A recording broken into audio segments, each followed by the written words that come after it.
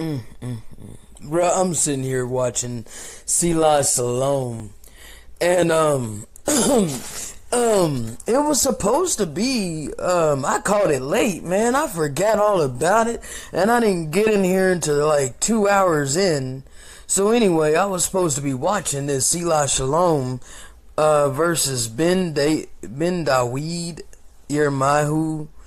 These freaking names, man, I swear, bro. Why can't y'all just have normal names that's easy to pronounce? Who is God, Lord God, and Lord? Anyway, man, bruh.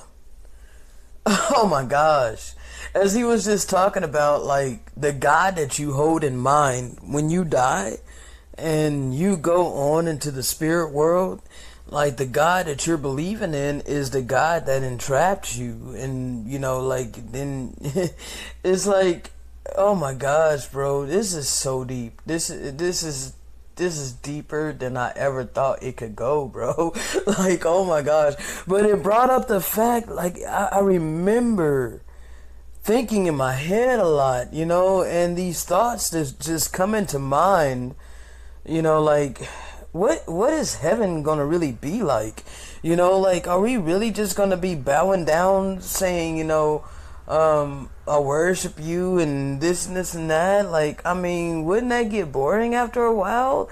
And like, what would be the point of that? Like, I never understood that, right? So like, it was never really in my mind to like think that heaven was that, you know. And so it was always there. So I was always searching for, you know, what is the truth about heaven and or hell. You know, I always wanted to know the truth about this. So in my journey, I have found that yeah, that's a deception, bro. There's no way that the creator of all life requires us to just bow down and worship him all day long, you know. I mean, of course he adores, you know, the admiration and the praise from, you know, for being the creator, but he gave us a life to live, and he gets joy and happiness in us living and fulfilling our desires and our wants, as long as it's righteous, you know, as long as it's within his eternal laws and we're not breaking his eternal laws. He rejoices in us. He rejoices in us living a fulfilling life. You know, this is what he desired for us, to live a happy, long, fulfilling life. You know, doing all of the things that we desire to make us happy. Okay? We were created to be happy. And, yeah, we were forced to be miserable. You know, it was literally forced upon us. It was literally forced upon me, okay? Since I was born, you know, it was literally forced. Flesh eating was forced upon me. You know, eating junk food and all of this was forced upon me, you know. I didn't know no better. I just did what, you know, I was taught. I ate what I was fed, you know. I didn't know no better. So, like, I sit and ponder these things. And the reason why I love the Father so much is because he is the one that gives a choice. He's the one that gave us all the choice to choose him. We can freely choose him, or we can stay bound to Satan, who has basically kidnapped us and force-fed us. Like, he's force-fed us. He's force-fed us everything, bro. He ain't asked. He didn't ask if you wanted to be a cannibal and eat humans. He didn't ask you that. No, he just put it in your food. He just put it in your drinks. He just put it in your cosmetics. He just put it in all these things. He didn't ask whether you wanted to be heartless and be a part of such a cruel act. The merciless treatment against the animals in slaughterhouses? He didn't ask if you really wanted to be a part of it. He didn't break it down and make you really know what the hell goes on to these innocent creatures of the Most High that He created, gave the breath of life, and cares and loves them. Like, He cares for them. He loves them. But Satan didn't ask you if you would have a problem with the way that these animals are treated so that they can wind up dead on your plate. He didn't explain all of this to you. You're clueless. You got your head in the sand. You don't know no better. Ignorance is bliss, right? But yet you're sick. You're obese. Morbidly obese. I got to be morbidly obese. Freaking like 5'4", damn near 400 pounds. Can you imagine how hard it was for me to get around?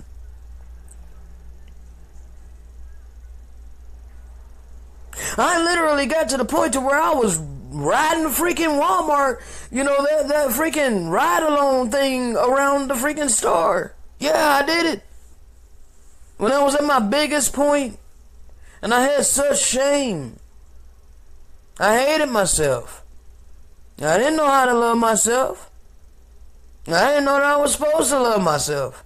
I was taught all my life to hate myself. And I was never liked by anybody, really. It was very few people. Like, I basically irked people. People just, I'm not really liked. And I've never really been liked. My whole life, people just don't like me. Even those that you would think were righteous.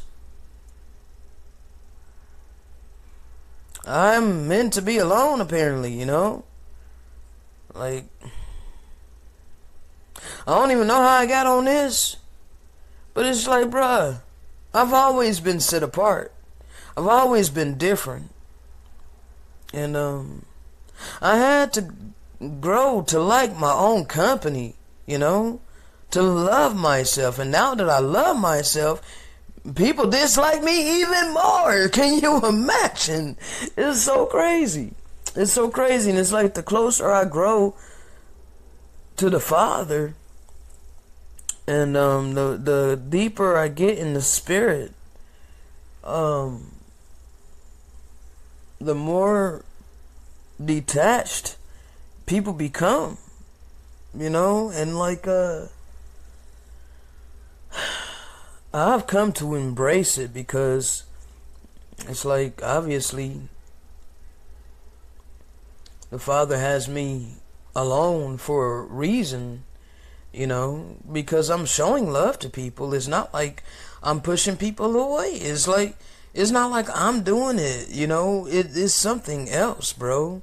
It's literally something else, because I literally love my neighbor as I do myself.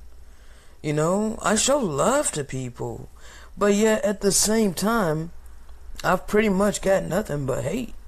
It's so crazy to me. It's ironic, it doesn't make sense. But the Father has me doing this channel, and bruh,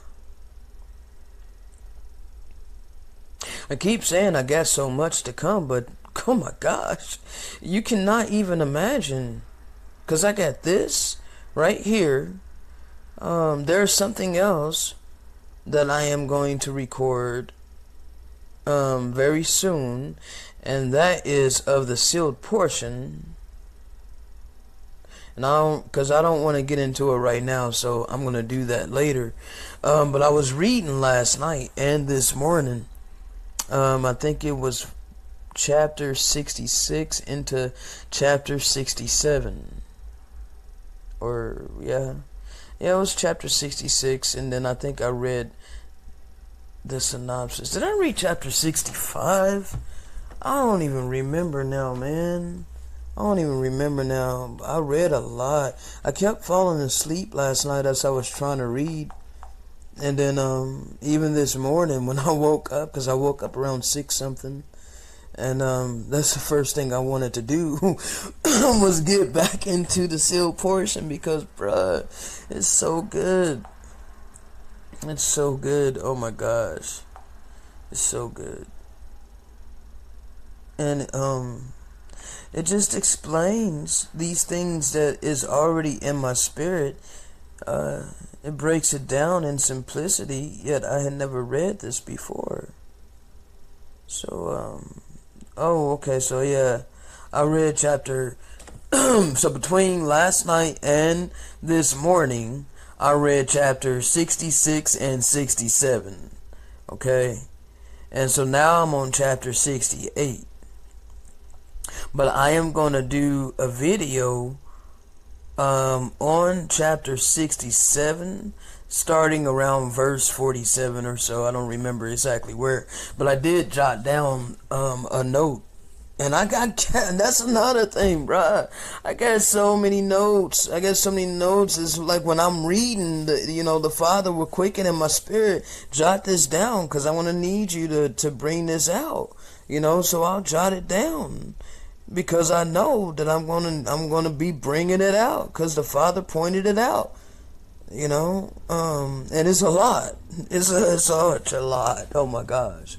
Because when I was doing my community service, I took notes then. I think I only put out maybe one video worth of notes. Okay, but I took a lot of notes, and so. And this is all dealing with prophecy, okay? And it's dealing with the times that we're living in. So it is very pertinent that I get this information out, because the Father has clearly given it to me. So because He's given it to me, and I have the mandate to bring these things out, because there's a reason He gave it to me. He wouldn't have gave it to me just for me to hide it, right? And the reason He has me alone and set apart is to give me time to bring these things out. Yeah, if I was surrounded by people, I couldn't just pick up my phone and just begin to talk to the world like I'm doing now. So I think this is all the Spirit,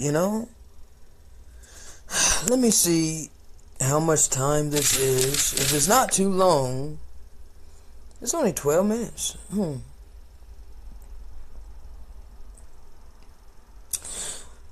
So, basically, I guess I can go ahead and do it now.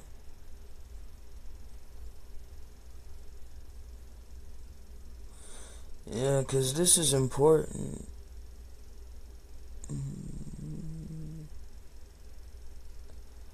See, man, I was just talking about this. Look, I might start a little farther up, okay?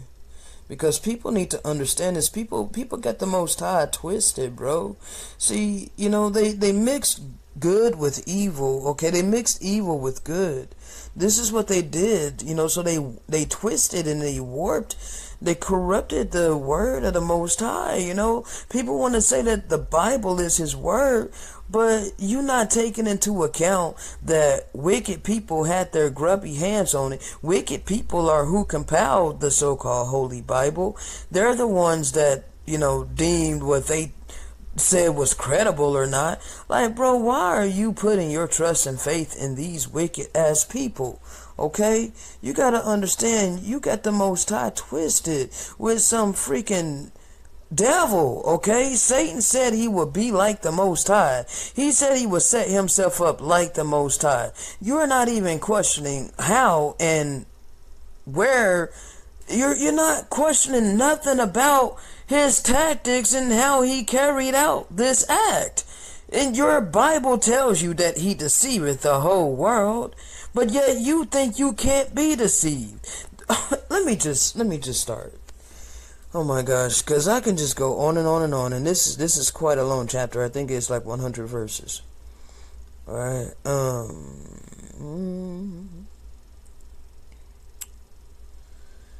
Oh, goodness sakes.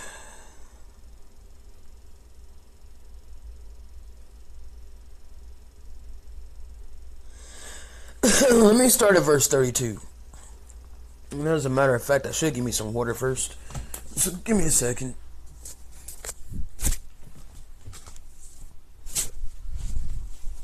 So yeah, this is going to be chapter 67, starting at verse 32. Because people got the Most High twisted, and we about to correct that. Because He is all good. He is all love. He created us to be happy. You know, He created us to live a fulfilling life. But yet we were kidnapped by Satan and all his minions, and we were forced. We were forced to participate in this satanic beast system. Oh, goodness sakes. Okay. Hold on.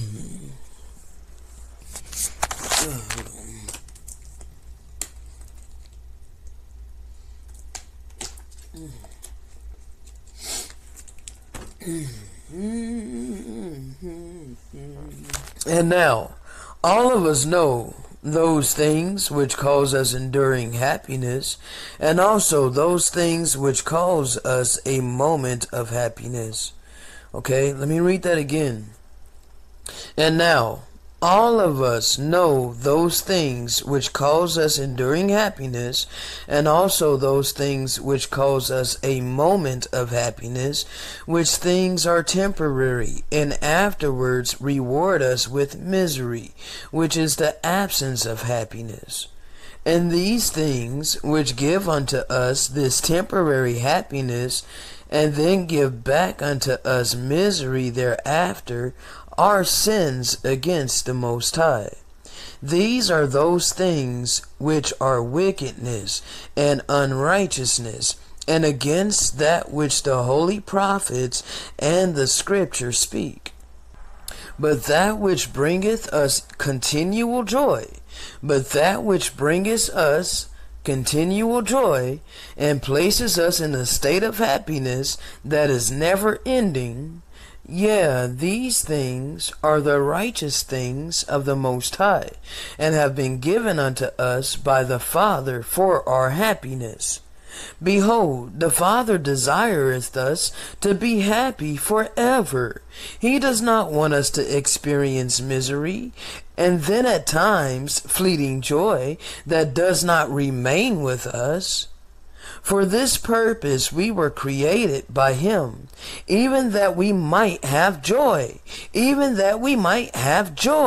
and remain in a state of happiness forever.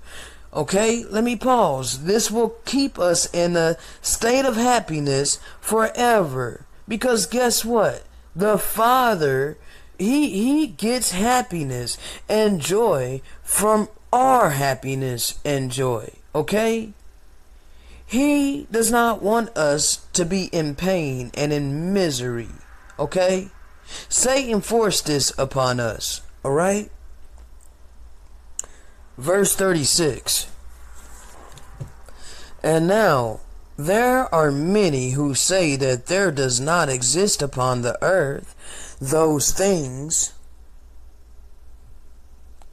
that bring continual happiness unto us. So some people will say, well, that don't exist. That don't exist upon the earth. You got to take the good with the bad. That's Satan mixing his evil in with the good of the Father, okay? Yeah, they say that the world is full of misery and strife and all manner of vicissitudes. I don't know what the hell that word is, and I thought about that last night as I was reading, in bed. So hold on, let me look it up now, because I'm in my PC.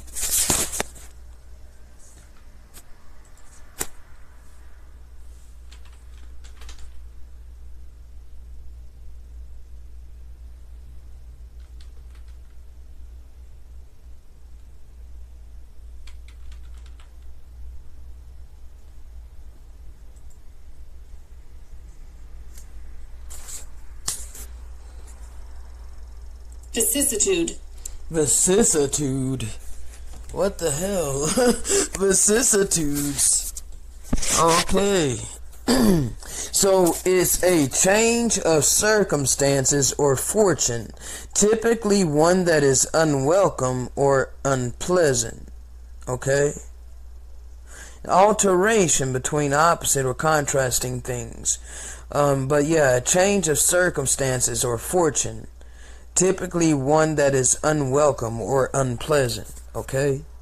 So yeah, they say that the world is full of misery and strife and all manner of vicissitudes and evil, and that the joys that we experience are all temporary and last only for a short time before misery once again claimeth its permanent place in our hearts. That's what Satan would have us think, right?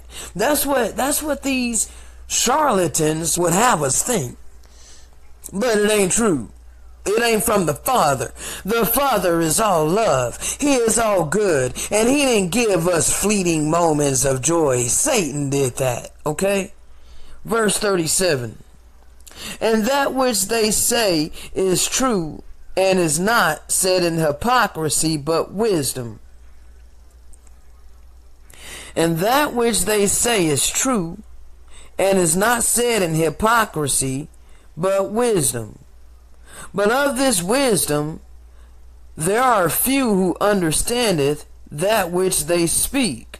For behold, the works of the children of men are wicked, and bring forth the rewards that are associated with these wicked works, even this fleeting joy of which they speak, which is replaced with continual misery thereafter. Okay? Do you understand that? For behold, see, and the reason why it said that, it said in verse 37, that which they say is true.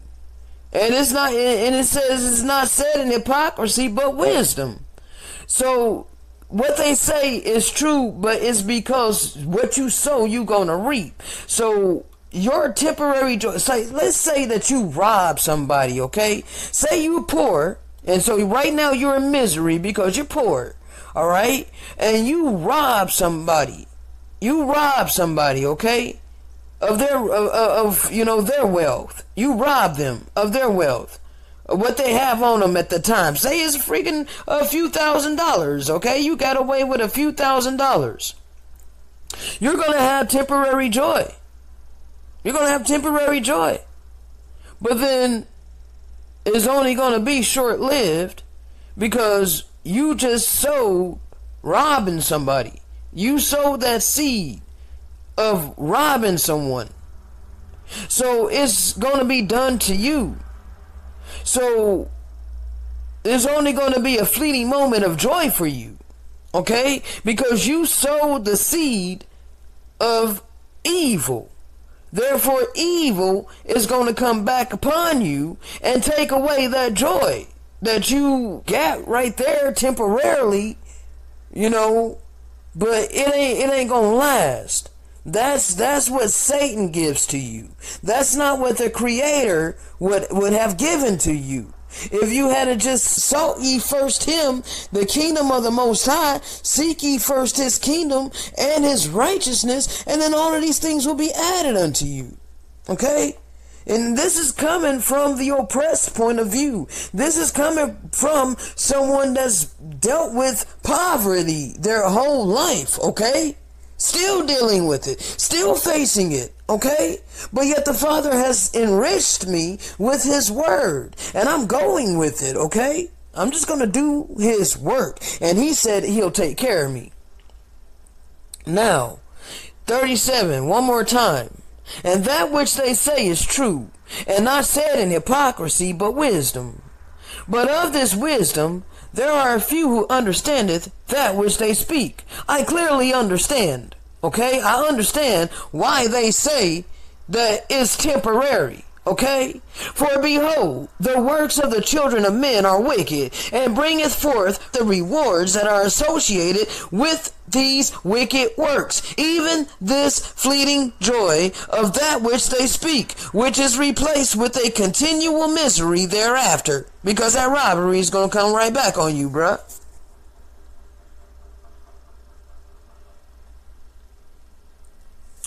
And do you think that this would be the case if ye obeyed the commandments of the Most High and did that which is good and righteous in his sight?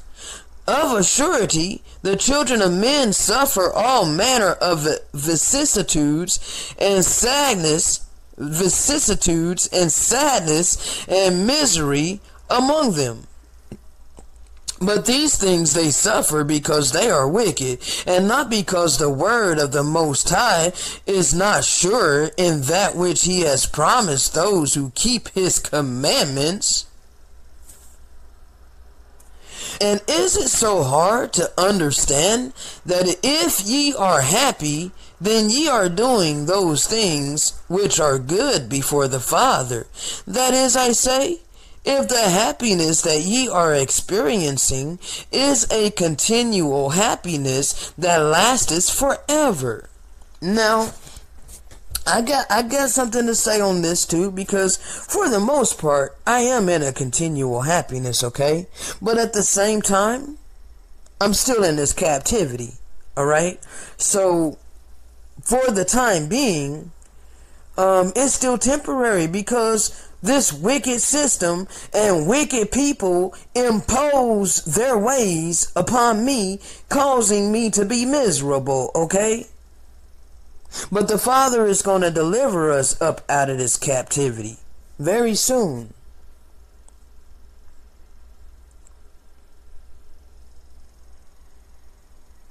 Okay? Because verse 41, and if ye are sad and miserable, then ye are doing those things which are evil and contrary to the plan of the Father.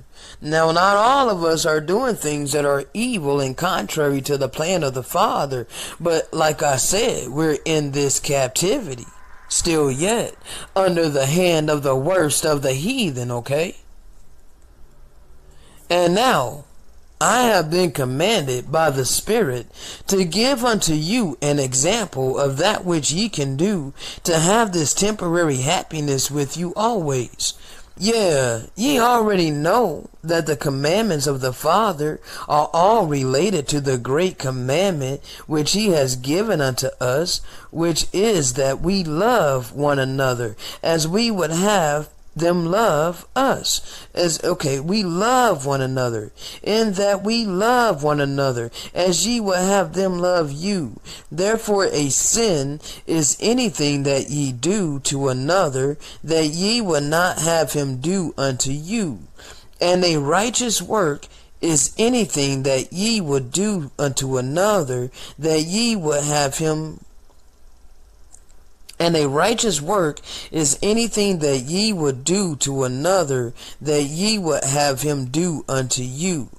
And if ye would do unto another what ye would want him to do unto you, and he does likewise unto you, then wherein can there exist a semblance of misery of any kind? Now, I brought a video out a while back. I don't even remember the name of it now. I don't remember it. Let me see. Because I never read this before, you know. I did this video a while back. This is chapter 67. I hadn't gotten this far. Okay, so it's just amazing to me to be reading these things in the pages of this book. And it's confirmation with what I already have brung out. Okay? Like, I already brung this out. But I love this confirmation. I love the confirmation. Okay.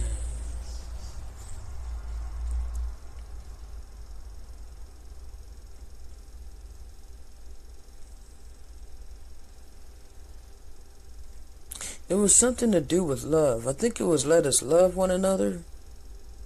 I'm thinking it was that one. Let us love one another instead of judging one another. It has something to do with love. Like, if we all kept the laws of love, then this world would not be in the state that it's in. Okay? if we all kept the laws of love, then the world would not be in the state that it's in the least bit. You know, if we all kept this law, okay.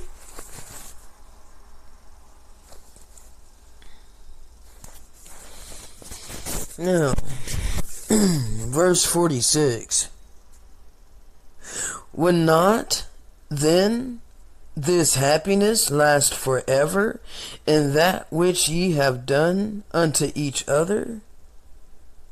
And are not the vicissitudes and miseries that we experience in mortality only those things that others do unto us? And are not the vicissitudes and miseries that we experience in mortality only those things that others do unto us, as I just stated, as I just mentioned, about how I'm in this captivity and others force their miseries upon me, their wickedness upon me, which causes me to be miserable? Like this economic beast system, this economic system that they set up upon this land, forcing us to have to work for a living, when the Father freely gave us these things, when the Father freely gave us land, yet they took our land and put us into captivity. That's putting me in misery, okay? Exactly what this verse is saying. Tiger, stop it. Okay.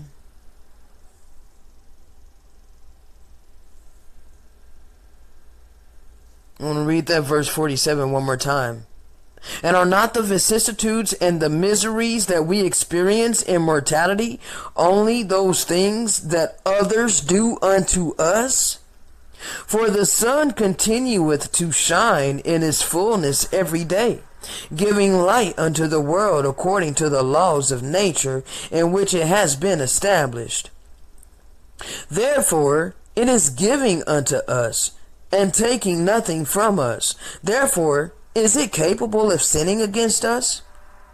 The sun doesn't sin against us. Now some may beg to differ.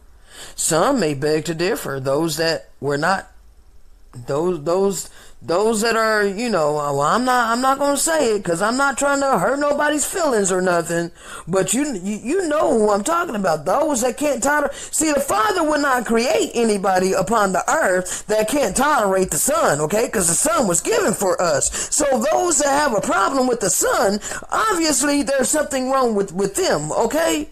There's something wrong with those that cannot tolerate the sun. And there are some pale-skinned people that can tolerate the sun, all right? There's a lot of them out there. So the ones that literally cannot tolerate the sun, like vampires, okay? You know, that's what I think of. Them that can't tolerate the sun. And you must wear your sunscreen.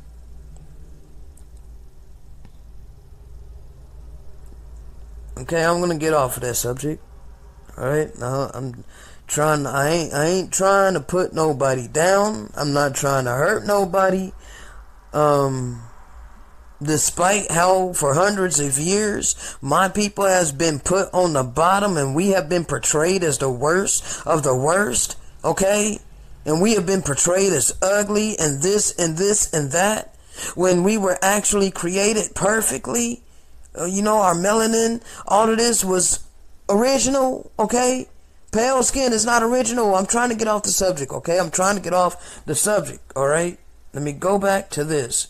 I already read verse 47 again. Let me go ahead and read verse 48 again, okay?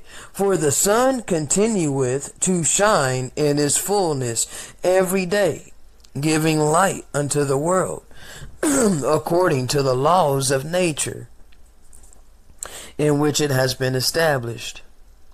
Therefore, it is giving unto us, and taking nothing from us. Therefore, is it capable of sinning against us?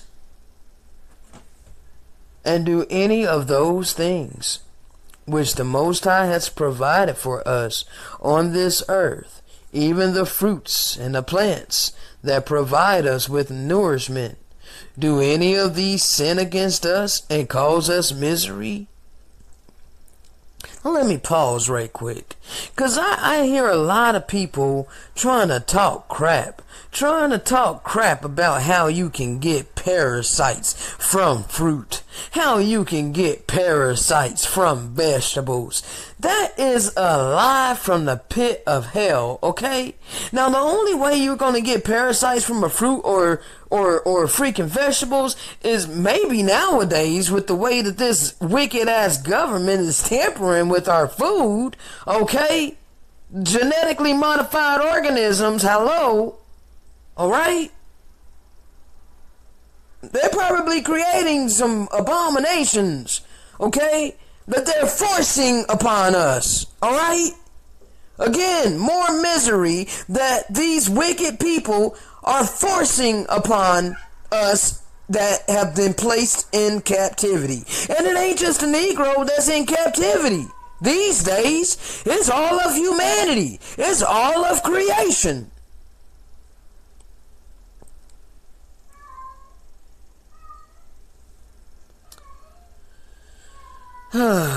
Do any of those things which the Most High has provided for us on this earth, even the fruits and plants that provide us with nourishment, do any of these sin against us and cause us misery?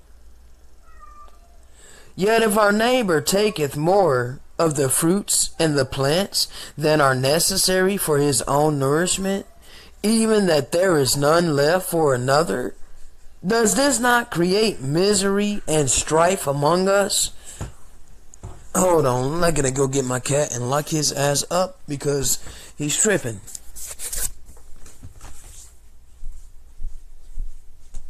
Tiggy, it's your baby.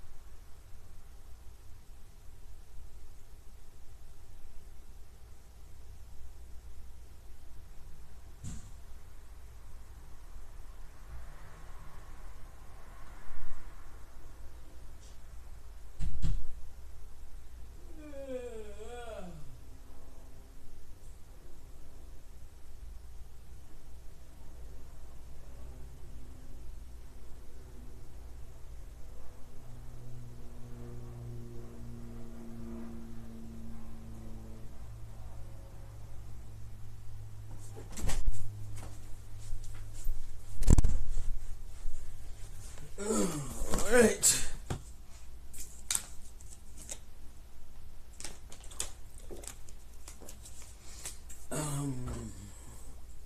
Okay. Where are we at? Let's see.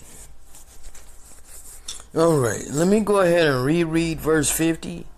Yet if our neighbor taketh more of the fruits and the plants that are necessary for his own nourishment, even that there is none left for another, does this not create misery and strife among us?